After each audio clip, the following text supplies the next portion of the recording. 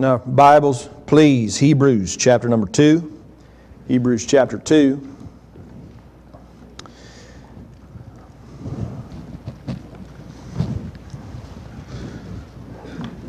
Brother John McBride brought a good Sunday school class on Hebrews 6. I was going to say I was going to preach from there and fix everything he said wrong this morning, but I wouldn't have anything to preach on. Amen. Hebrews chapter number 2. And let's see, we still have the angel tree out in the vestibule for those who are wanting to be involved with that. There are 10 angels left there on the tree. And so that's great. I think we had 61 at the beginning, and we've got good involvement. Have 10 left, so if you'd like to pick up an extra one or haven't yet picked one up, please do that. We're still looking at December the 9th to have the gifts back, okay? And then someone who got a gift for Elijah, A-L-I-Z-Y-A, please see Maybell, all right, and some information there regarding that. But anyway, we appreciate your involvement there with the angel tree. Hebrews chapter number 2, and we'll begin reading here in verse number 1. Hebrews chapter 2 and verse 1. The Bible says, "Therefore we ought to give the more earnest heed to the things which we have heard, lest at any time we should let them slip. For if the word spoken by angels was steadfast, and every transgression and disobedience received a just recompense of reward, how shall we escape if we neglect so great salvation, which at the first began to be spoken by the Lord, and was confirmed unto us by them that heard him, God also bearing them witness, both with signs and wonders, and with divers miracles, and gifts of the Holy Ghost according to his will." And verse 5, "For unto the angels hath he not put in subjection the world to come, whereof we speak. But one in a certain place testified, saying, What is man, that thou art mindful of him? Or the Son of Man, that thou visitest him?" Let's pray together. Lord, thank you for your goodness. Lord, we do thank you for salvation. We're grateful for the gathering of the saints, for the church, Lord, for the Bible, for the presence of the Holy Spirit. And we pray that you'll help us now as we come to this time in your word. Father, help our hearts and minds be open to the work of the Spirit of God. Challenge us, Lord, we pray. Grow us. Lord, use us is our prayer this morning. And help us to realize the greatness of the Lord Jesus Christ and his gift of salvation, I pray in Jesus' name. Amen. Of course, it's superfluous for me to tell you that this is the giving season. This is the time of gift giving here in our country and in many others. Since Black Friday, shoppers have been running to and fro trying to find the perfect gift. And that has resulted in the fact that the stores and the traffic are going to be a madhouse, probably right on through Christmas Eve, late Christmas Eve most likely. And they'll continue to be that way. To say that Christmas has lost its original meaning and intent is an understatement. And this has been despite the reminders of some, of course. We recently went to see our daughter in Florida, and Haley and Dylan, and to see them, and hadn't been in Pensacola, their area, in a long time since we were in the military there. But I saw some interesting things down there. One church we saw on their marquee, on their sign, "Jesus is the reason for the season." And that was big, and that was bold, and unfortunately, it's a statement that has become so cliche, it's lost its meaning. Everybody says it, and we just wonder how many really mean it.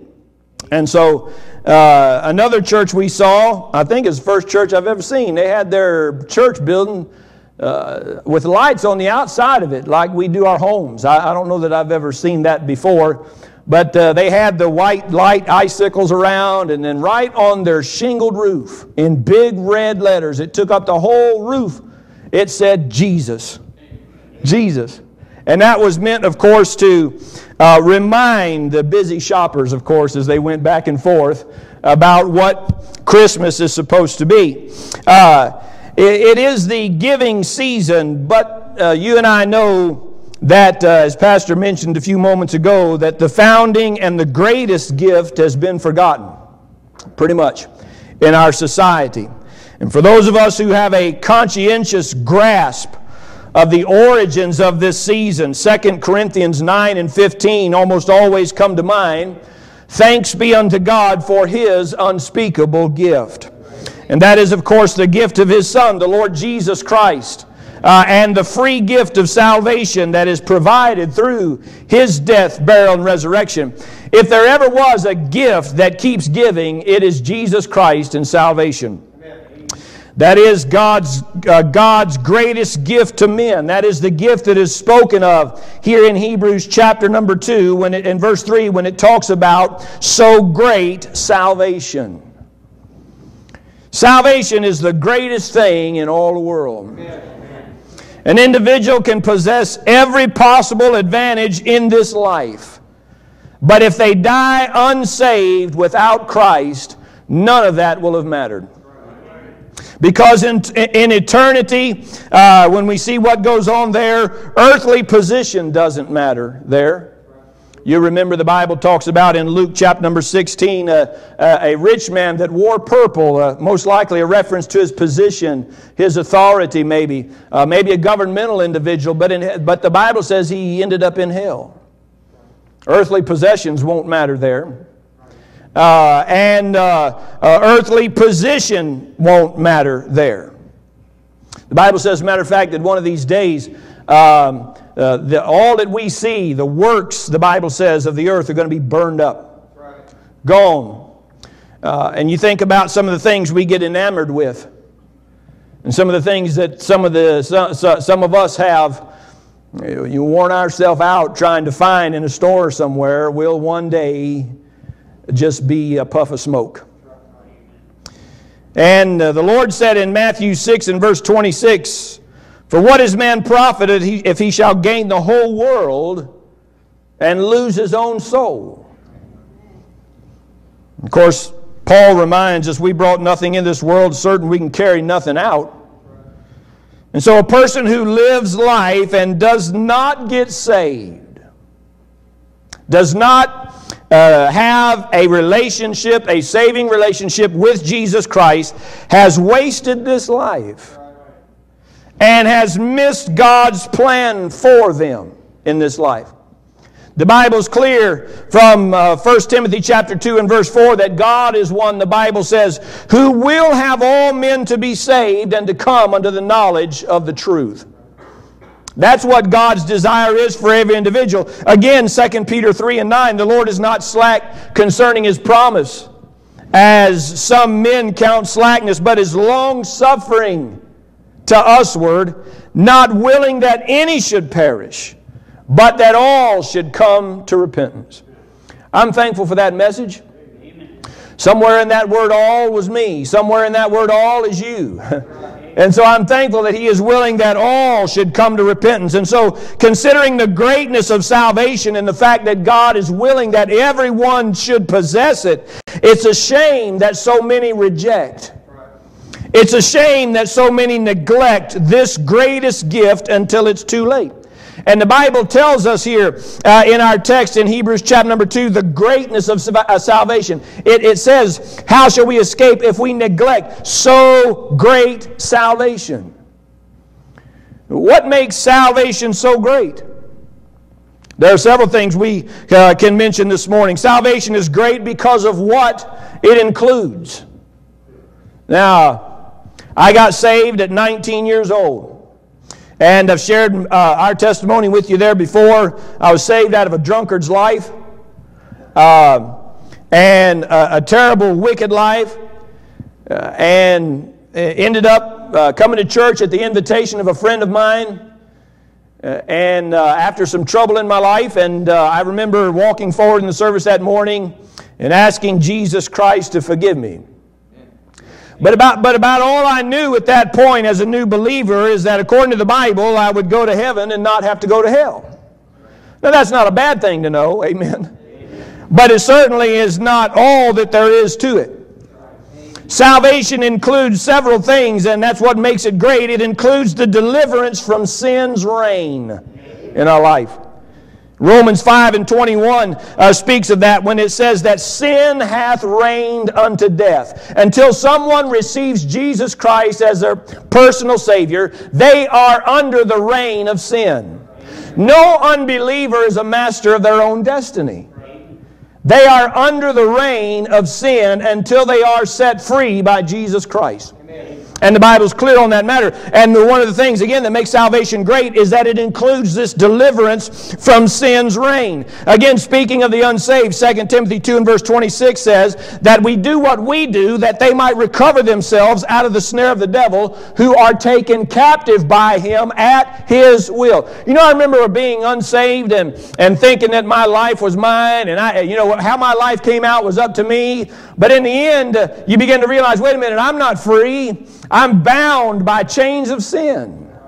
I'm bound to my own will and my own way, which if I allow to happen without coming to Christ will end in death. There is a way that seemeth right unto a man, but the end thereof are the ways of death. Amen.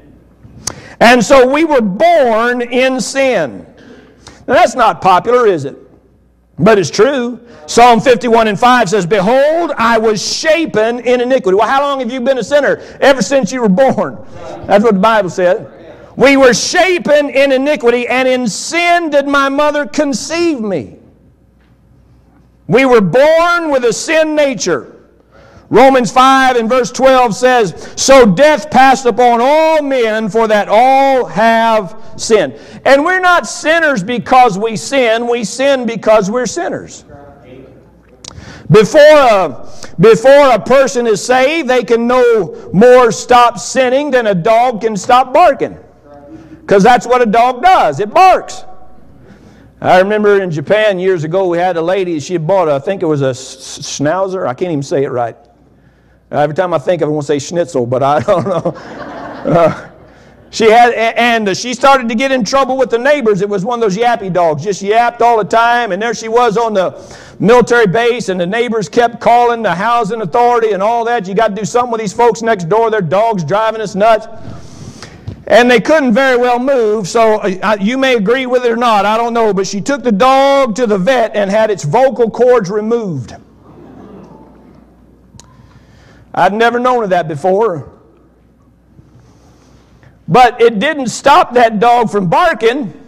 You just couldn't hear him.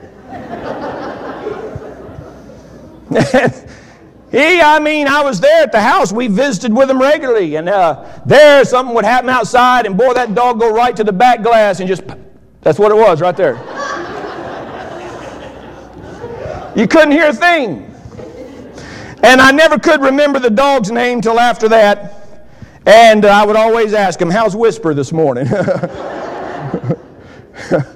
But whether that dog had a voice or not, its nature was to bark. And you and I, born in sin, we have a nature to sin. That's what we do, and there's no hope outside of Jesus Christ for help there. Before salvation, one is a slave to that nature. Peter told Simon the sorcerer in Acts 8 and verse 23, he said, "For I perceive that thou art in the gall of bitterness and in the bond of iniquity." And Simon the sorcerer had been following Peter and the folks along with them for some period of time, and then he saw the power of God, and he said on Peter and his group, and he said, "I want to give you money that I can have that same power." And in that statement, Peter began to realize, hey, wait a minute here, I'm not sure this guy understands what's going on. And he said, "I think you're still in the bond of iniquity." The bond of iniquity. And so before salvation, we're all slaves to sin. Ephesians 2 and 3 says, "Among whom also we all had our conversation in times past in the lust of our flesh, fulfilling the desires of the flesh and of the mind, and were by nature the children of wrath, even as others." Born in sin. Born with no hope. But at salvation, God liberates us. He delivers us from sin's reign. He gives us liberty so that we no longer have to choose sin. In John 8 and 36, the Bible says, "If the Son therefore make you free, ye shall be free indeed." Now the Lord is that Spirit, 2 Corinthians 3:17, and where the Spirit of the Lord is, there is liberty.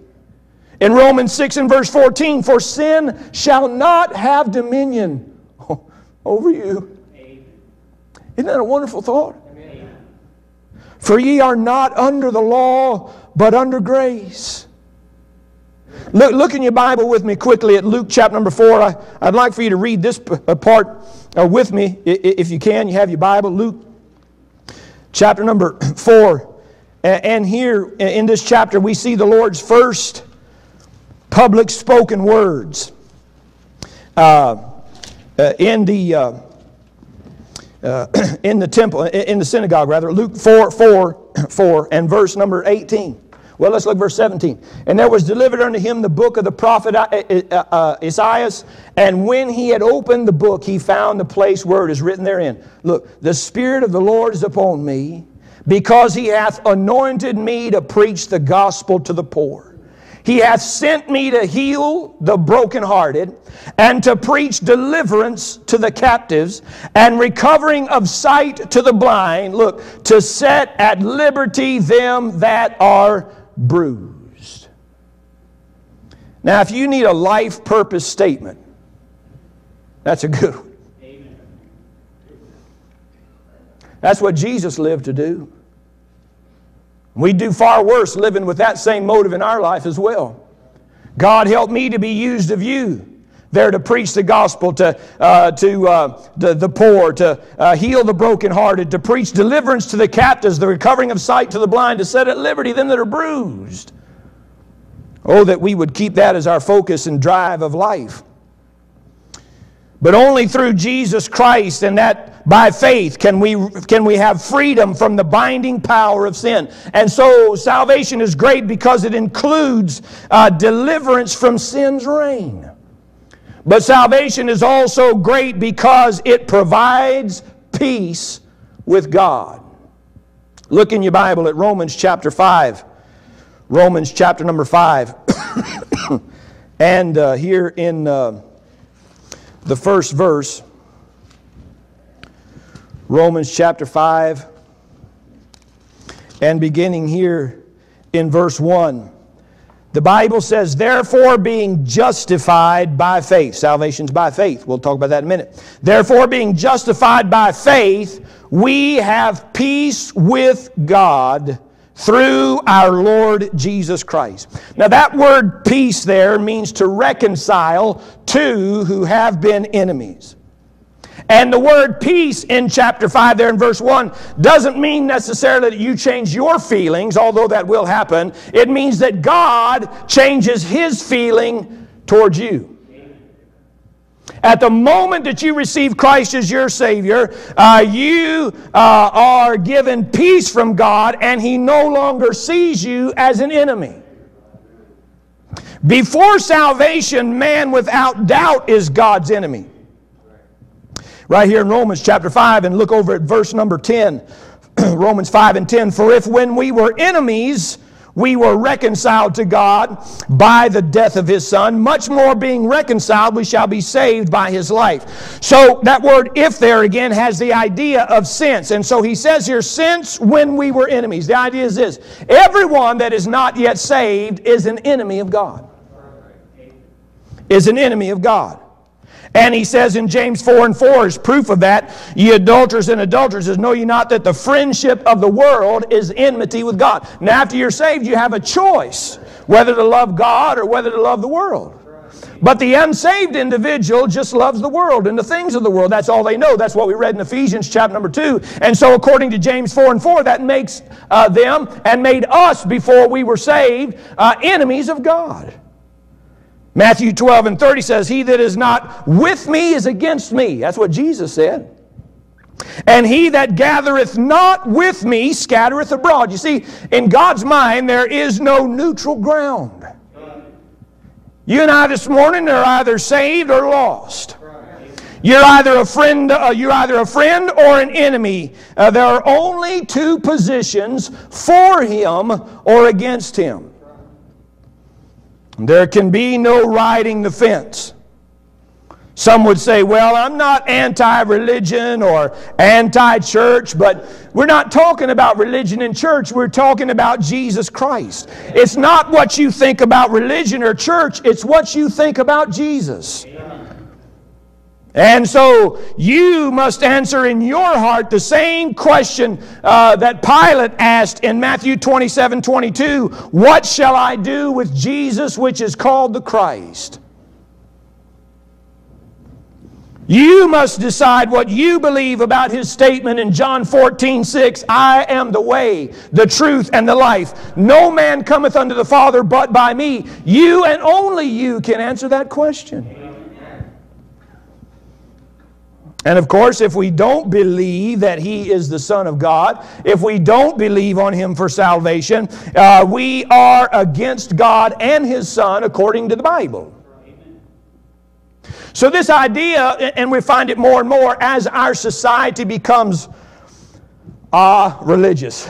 Everybody wants to take a neutral position, but you cannot be neutral with Christ. You either have Him or you don't. You either know Him or you don't. You're either saved or you're lost. You're either for Him and gathering with Him according to Him, or you're scattering abroad and you are against Him. And so before salvation, clearly we are God's enemy. But after salvation, there is peace with God. And that's an amazing truth, because most people live their lives, all of their life, seeking for peace. And you know as well as I do, there can be external peace and internal warfare. I'm talking about in your heart, in your mind. People are looking for peace and they try everything in the world. You know, addictions and all of that. But the moment you place your faith in Christ, the Bible says you have peace with God. Jesus said in John 15:14, ye are my friends if ye do whatsoever I command you. And His commandment for the sinner is to believe on me. Brother John's Sunday school lesson sparked a thought in my mind about the individual that came to Jesus and said, What work of God do I need to do, basically to be in the kingdom, to be saved? And Jesus' response is, this is the work of God, that ye believe. Amen. That's it. He didn't give a list. He didn't say, go to church and tithe and be baptized and pray and all that other kind of thing. He said, God's work, the only work, if you want to call it a work, and that's what His intention was there, air quotes, the only work that you can do and be saved is believe. Believe or not. Salvation is great because it includes deliverance from sin's reign. Salvation is great because it gives us peace with God. And then salvation is great because of the deliverance from the penalty of sin. And this is the main thing. You know why we need salvation? Not because there's a heaven, but because we're sinners. That's it. The main thing with regard to salvation is that we have our sin forgiven. Heaven is a byproduct. Sin is the main problem. The Bible says that sin has a penalty in Romans 6:23. For the wages of sin is death, but the gift of God is eternal life through Jesus Christ our Lord. In Ezekiel 18:4, behold, all souls are mine. As the soul of the Father, so also the soul of the Son is mine. The soul that sinneth, it shall die. Right here in Romans chapter number 5 and verse 12. Wherefore, as by one man sin entered into the world, and death by sin, so death passed upon all men, for that all have sinned. This penalty of death is required as payment for sin. And death is ultimately is eternal separation from God in hell. Now, look in your Bible with me at Revelation 20. Revelation 20. And of course, Revelation is the book about the end times. It's not the only book about the end time, but it's the one people think about when they think about, prophecy and all that kind of thing. And in Revelation chapter number 20 and verse number 11, we see the final judgment there of all the unsaved. Revelation 20 and verse 11, The Bible says, I saw a great white throne and him that sat on it, from whose face the earth and heaven fled away, and there was found no place for them. And I saw the dead, small and great, stand before God, and the books were open, which is the book of life. Another book is open, which is the book of life. And the dead were judged out of those things which were written in the books according to their works. The amazing thing is, people say, well, I don't necessarily, if I believe that salvation's by faith, that's too easy, so I'm just going to do what I need to do. And so God says, fine, in the end time you'll be judged by what you did. They're going to be judged according to their works, verse 12, verse 13, and what happens? The sea gave up the dead which were in it, death and hell delivered up the dead which were in them, and they were judged every man according to their works, and death and hell were cast into the lake of fire. This is the second death. The first death, of course, is that which is physical. Your body dies. The second death is to be judged by God. Verse 15, and whosoever was not found written in the book of life was cast into the lake of fire. That's the penalty for sin. Death. And we cannot avoid it on our own. We owe a penalty if we're unsaved, and God does not sacrifice His justice on the altar of His love. If an individual goes on without salvation, without trusting Christ, then they pay the penalty they owe, which is to go into hell and stay there forever and ever and ever, constantly paying but never getting it paid. That's why John 3:36 says, He that believeth on the Son hath everlasting life. He that believeth not the Son shall not see life, but the wrath of God abideth. That's continual. The wrath of God abideth on him. A man, woman, boy, or girl dies and goes into hell. 10 million years from now, the wrath of God will still be abiding. 1 billion years and the wrath of God will still be abiding. The soul that dies without Christ will suffer the torments of hell for eternity. Because sin has a penalty. Eternal separation from God in hell. And that penalty must be paid. So in love, Jesus Christ paid the penalty for sin. And He did it for several reasons. He did it for one reason, to identify with us. He came to earth to identify with us, Hebrews 2 tells us. He was a partaker of flesh and blood. So He came to live for us so that He could die for us. He identified with us. He lived for us, the Bible says, was in all points tempted like as we are, yet without sin. He lived the life that you and I could not live to pay the debt that we must pay if He hadn't. He came to die for us. The Bible says that God on the cross of Calvary put all our sin upon Him. In 2 Corinthians 5:21, He hath made Him to be sin for us who knew no sin. He died in our place to pay the penalty that we owe. Even, He said, as the Son of Man came not to be ministered unto, but to minister and to give His life a ransom for many. Amen. Amen. And so He died for us. He identified with us. He lived for us. He died for us to deliver us. When we trust Christ as Savior, the sentence is lifted and we're saved from the penalty of sin. John 3:18, again, he that believeth on Him is not condemned. Romans chapter number 8, if you look over here to Romans 8 and verse 1, tremendous first statement of Romans 8 and 1. There is therefore now no condemnation to them which are in Christ Jesus. Hallelujah and amen. It doesn't say there's no condemnation to those that have, on the church roll, to those that have been baptized, to those that sing in the choir, to those that give offerings, to those that say their prayers every night. That's not mentioned there. Condemnation is removed when we choose to be in Christ by faith and faith alone. The Bible says in Romans 8:33, who shall lay anything to the charge of God's elect? It is God that justifies. And so salvation's great because of the deliverance from sin's reign, because of peace with God, because of deliverance from the penalty of sin. And then salvation is great because of its provision of our own spiritual attorney. Have you ever had to retain an attorney? We have in time past. It's no small price, is it? Just to retain one costs quite a bit of money. And sometimes if you're unable to retain one, you end up in trouble. Legally. That's the case it is with salvation. We're in trouble. We're guilty. We're all criminals. And if we don't get a good lawyer, we're in a mess before the throne, the judging throne of God.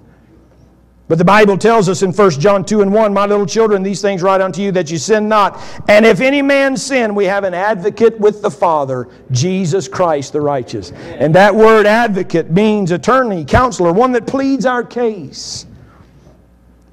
Salvation is also great, though, because it includes the abiding presence of the Holy Spirit. Because you're sons, God hath sent forth the Spirit of His Son into your hearts, crying, Abba, Father. The blessed Spirit of God is a part of the gift of salvation. And the day we place our faith in Christ, God gives us the Holy Spirit to abide in us forever. That's what He promised in John 14:16. "I will pray the Father, He will give you another Comforter, that He may abide with you forever." Amen. Amen. Sometimes those who teach salvation by grace through faith are accused of giving people license to sin. Have you ever heard somebody say, "Well, if I believed you could just believe and be saved, you know, some kind of deathbed confession, then I'd live like the devil until I knew I was going to die, and then I'd believe on Jesus." I've heard that. The problem is you don't know when you're going to die. There's not always preparation. A letter in the mail doesn't come. Email, text, whatever. Post on social media. You know, your number's up. So you better get right with God now. Amen. The Bible says we don't know what tomorrow may hold. Some people say, well, if I believe in salvation by grace through faith calls people to go out and live like the devil. We would completely disagree. Amen. Think about it. A very simple illustration. What's a better deterrent to speeding? The sign or the policeman sitting there with a radar gun? You know what I'm talking about, because some of y'all just came back from Thanksgiving. You didn't slow down till you saw a car sitting in the median. Did you?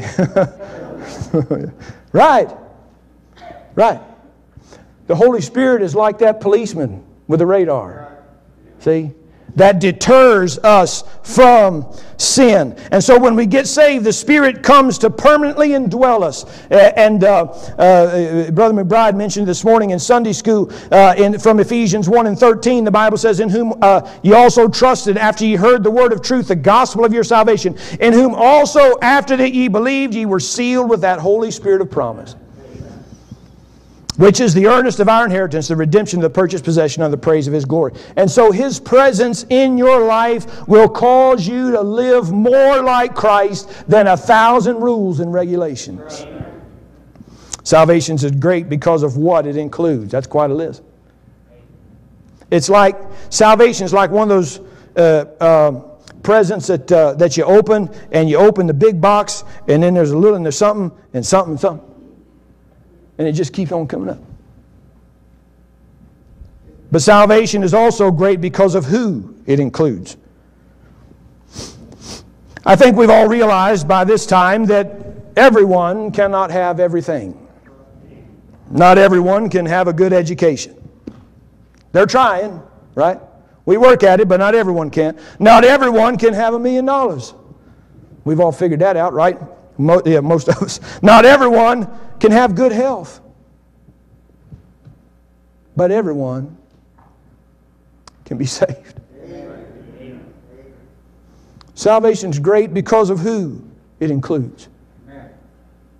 Revelation 22:17, the Spirit of the bride say, Come. Let him that hears say, Come. Let him that is athirst come. And whosoever will, let him take of the water of life freely. For God so loved the world that He gave His only begotten Son. But we see Jesus, who was made a little lower than the angels for the suffering of death, crowned with glory and honor, that He by the grace of God should taste death for every man. 1 John 2:2, He is a propitiation for our sins, and not for ours only, but for the sins of the whole world. There is not a sinner that ever lived that Jesus did not die for. There's not a sinner alive who cannot be saved if they'll come to Christ. Salvation is for all men. The Bible's clear that Jesus was sent to provide the great gift of salvation to the world. And so it's great because of who it includes.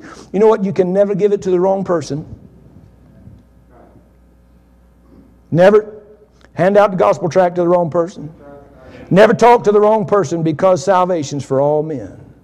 Amen. The whole world can be saved if they will. That's what God wants for them. But salvation is great also then because of how it concludes. How it includes. Someone said, simplicity is truth's most becoming garment. I'm glad, aren't you, that salvation is simple? Two prerequisites we find for salvation. And some have called them two sides of the same coin. The first is repentance. Repentance. Why do we need a Savior? We said a little bit ago. Why? Because we're sinners. And we don't need help until we admit we're sinners. And therefore have a desire to repent. Look in your Bible with me at Acts chapter 20. Acts chapter 20. And I think in an effort to help the world to know that God loves them, many in the evangelical movement have tried to take away the negative aspect of the pre-salvation work of the Holy Spirit. In Acts chapter number 20, and in verse number 21. Well, let's go to verse 20. Paul said, Acts 20 and verse 20, Paul said, and how I kept back nothing that was profitable unto you, but have showed you and have taught you publicly and from house to house, testifying both to the Jews and also to the Greeks, look, here it is, repentance toward God and faith toward our Lord Jesus Christ. Repentance toward God and faith toward our Lord Jesus Christ. Now look over in Hebrews chapter 6. Hebrews chapter number 6.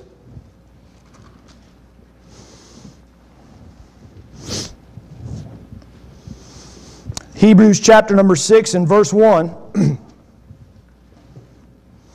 Therefore, leaving the principles of the doctrine of Christ, let us go on unto perfection. And again, Brother McBride did a great job explaining how that God is talking to us here about growing. You can't live like a Christian babe all the time. There's more to salvation than just missing hell. The idea, we understand that. We got to understand that. Grow into it. Appreciate it. Let it motivate us to tell others they need to be saved. But he says here, let us go on unto perfection, not laying again the foundation. What's the foundation? Here it is. Repentance from dead works and faith toward God. That's it. You see it twice. Acts chapter 20 and verse 21, and then Hebrews 6 and 1. We find in Hebrews 6 and 1 that the idea of preaching repentance and faith is foundational to the gospel. Before there can ever be saving faith, there must be full awareness of sin. Otherwise, there's no reason to believe for salvation. And so, we are living in a time when there, and as always has been, but especially now, there needs to be a genuine sorrow for our sin, not just its consequences. So what happens when we preach the gospel and we say the consequences of sin is hell? Is it? Yes, it is. But if it's all we preach, then what do people do? They pray to miss hell more than praying to have sins forgiven. See? It becomes a consequence faith. And the Bible's clear that when we preach, we're to preach repentance. Repentance from what? Well, if you look in Exodus chapter number 20, you find a whole list of God's law there. And He warns us not to love things more than God. Every one of us has done that. He warns us not to worship other things. Every one of us has done that. Yeah, you say, well, I've not worshiped anybody. Well, you've worshiped self. He warns us not to blaspheme His name. He warns us not to dishonor parents. That about takes care of it, doesn't it? Every one of us have.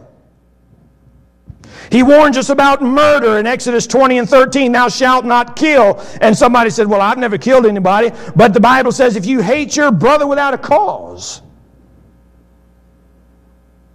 When Jesus is interpreting all of that over in Matthew chapter 5, He talks about thou shalt not commit adultery in Exodus 20 and verse 14. And the Lord interpreted that saying, you've heard that it was said by them of old, thou shalt not commit adultery. But I say unto you, Jesus said, that whosoever looketh on a woman to lust after her hath committed adultery with her already in his heart. Amen.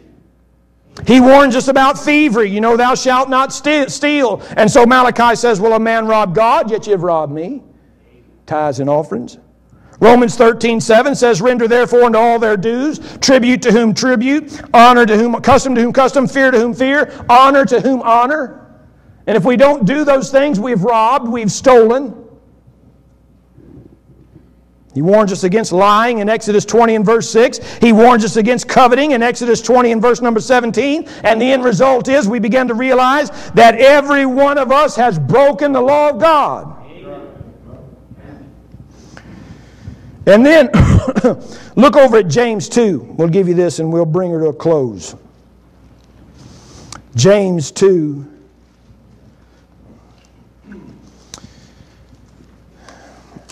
We have this problem because of our sin nature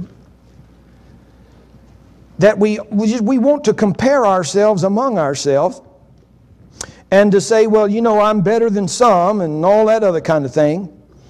James chapter number 2 and verse 10. Look what he said here. James 2 and 10. For whosoever shall keep the whole law. Has anybody done that? So for whosoever shall keep the whole law, look, and yet offend in one point, he is guilty of just one. Oh, wait. He is guilty of all. So the law is, God said, as Pastor mentioned a couple weeks ago, it is our schoolmaster to bring us to Christ. Because we realize as we look at God's law and what perfection is, in some shape, form, or fashion, I have broken God's law. So the first point of salvation is not, of someone getting saved, is not, I want to get to heaven. I do. But my first need of Christ is because I've sinned. And I've broken God's law. And I've broken God's heart. It's tough to find people moved by that much anymore. Because we've so normalized sin in our society. But the Bible says all have sinned and come short of the glory of God, and we've got to admit to it because the Bible goes on to say in 1 John 1:8, if we say we have no sin, we deceive ourselves. There must be an admittance of our sin and sorrow for how sorry we are, and sickened and burdened enough by it to repent from it. I know, and again, I didn't get saved when you got saved. I got saved when I got saved. Amen. That's deep, isn't it? But anyway, I know one thing. At the day that I walked out to get saved, my life to me was so black, full of wickedness and waywardness. And in that service that morning, began to realize, you know what? The only help for me is Jesus. And somebody say, what'd you pray? I don't remember what I prayed. But I know this. I remember, studying about the salvation, all it includes. I remember coming across the verse where Jesus was talking about the publican and the sinner. And He talked about the publican praying, Father, I thank Thee that I'm not like these other men, sorry dogs, basically. And then He talked about that publican. Said, God, be merciful to me, for I'm a sinner. Amen. Jesus said that one walked away justified. Amen. And that's all I needed. Amen. An awareness of sin, so that we fall at the feet of Jesus in faith for mercy. And the Bible's clear that Jesus said it twice, except ye repent, ye shall all likewise perish. God always uses perish in reference to the unsaved. Except ye repent. That is a heart sickness for sin. Here's the thing. We don't hear a lot anymore of people wrestling with their sin in the days prior to their coming to Christ. We don't hear that much anymore because, and I think the church's desire is for people to be saved, for people to realize that God loves everybody. But if we try to bypass sin to just get to the good part, we mess the message up. And so we have people walking out of some of these services now where they said, oh, I had a great experience with God. I watched them over the weekend. No mention of repentance. No mention of faith. I know now that God loves me. Yes, but did you repent before Him? It's a frightening thing, really, because the end result of this is that you end up with an unregenerate church. People who in word profess Him, but in works deny Him. Repentance and faith. We read it there in the book of Acts. Paul said in Acts 20 and verse 21 that he testified to the Jews and also the Greeks repentance toward God and faith toward our Lord Jesus Christ. Believe on the Lord Jesus Christ and thou shalt be saved. You can't be good enough, but He was perfect for you. And so it is a matter of trusting what He did for you. The Bible says then that when we do that, His righteousness becomes ours. Why? Because God's good. That's why. You heard the story of Charles Blondin. He was I think he was a Frenchman.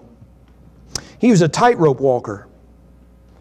And he would string a tightrope across Niagara Falls.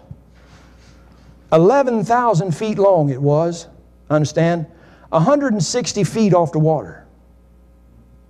And Charles Blondin would cross that tightrope. He'd walk across there.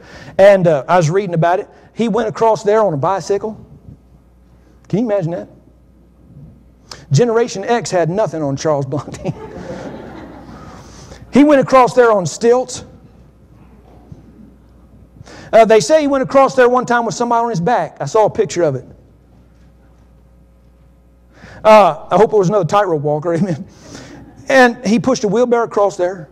One story says he stopped in the middle and cooked an omelet and had breakfast and went on to the other side.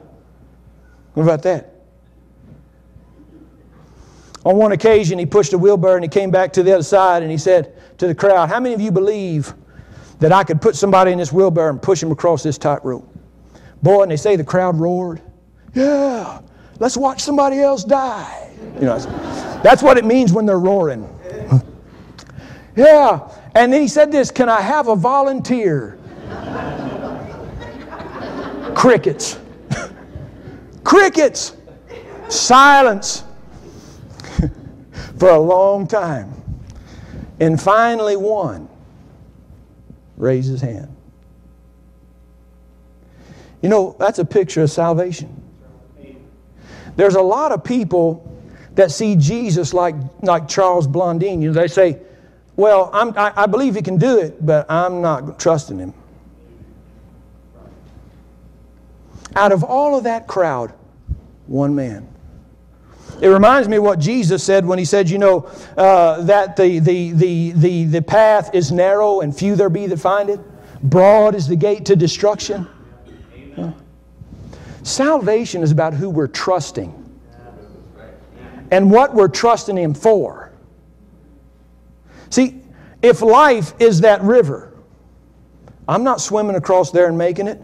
I forgot how many millions of gallons go over Niagara Falls, like every second or whatever. But you couldn't swim across there and make it. But that's what some people are trying to do with their life. If that was the only way across there, you know who you'd have to trust to get there? Charles Blondin. He'll get you there. I'm telling you, the gulf into eternity is too fast, too swift, too strong for us to do it on our own. Amen. The only way we're going to pass safely to the other side into heaven is to trust Jesus Christ. Amen. Who came as God's greatest gift so that salvation could be a gift. Are you sure you've received it? Let's stand together and bow our heads for prayer. And we'll provide an opportunity this morning for you, if you're with us and not sure that you're saved, to place your faith in Jesus Christ for salvation. Once and for all, settle the issue with God. Maybe there's questions about your salvation. Not sure you're saved. Maybe this morning you're wrestling with it. I mean, maybe you've prayed a prayer. Maybe you've done some things and you're still not, in your soul, you're not settled. Would you let us help you? Because the Lord wants you to be settled. These things are written unto you to believe on the name of the Son of God, that you may know that you have eternal life. God wants you to know. And we can help show you from His Word, not our word, His. So you can have confidence, for God cannot lie. And so after we pray this morning, if that's you and you're not sure you're saved, you could step right out from where you are as folks are standing, their heads are bowed, eyes are closed. You could step out and come down to the front. We'll have somebody take you aside, private place, show you from the Bible how to be saved. How to be saved, how to settle it. Or maybe you just want to talk to us at some point after the service and say, I need to settle this thing.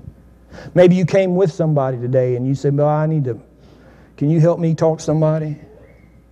Whatever it may be. Man, settle your salvation. Make that the gift you receive for Christmas. Father, thank you for your goodness.